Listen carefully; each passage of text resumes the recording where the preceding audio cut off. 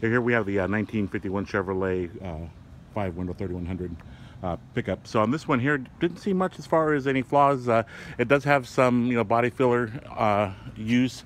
I already hit it with the paint meter already, so pretty much all the panels have it. The extent of it, we don't know, but what I like to determine at that point is the quality of workmanship, and it looks pretty good.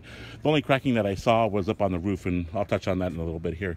Engine was in good condition. I ran it pretty good. Try to get the numbers as best as I can, so we can verify that. Pulleys were good. Bearings weren't making any premature noise. Hoses felt pretty good.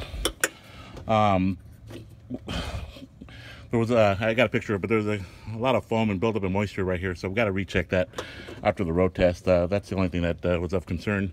But when I pulled the dipstick, I didn't see any signs of fluid contamination or fluid in the oil, I should say. So I might have to touch on that, or it's been sitting for a long time. It's built up. I don't know, but I did see it.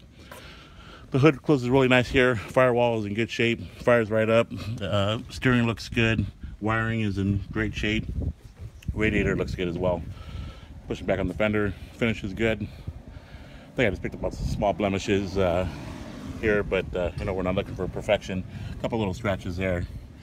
You can see where it's been worked here in the channel, but other than that, it looks good. That's nice and secure. Door just slightly propped out, but I think you know about that already. Got that already. Interior looked pretty good. You can just see where on the headliner it just fell a little short there on the edges here.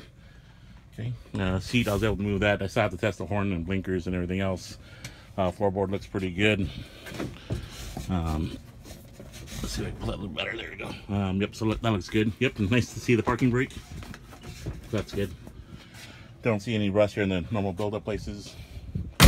Bed looks pretty good. And then I got a picture, but you should be able to see a crack up there. Fender's good shape, just a little scratch there. Already got the bed pretty good. Underneath look really good as well. Sides, and again here on the door, you can see where it's propped out. Pulled the gas cap. Fuel smells fairly decent. And just some little blemishes here, and that's about it. Pretty straightforward. Push back one last time.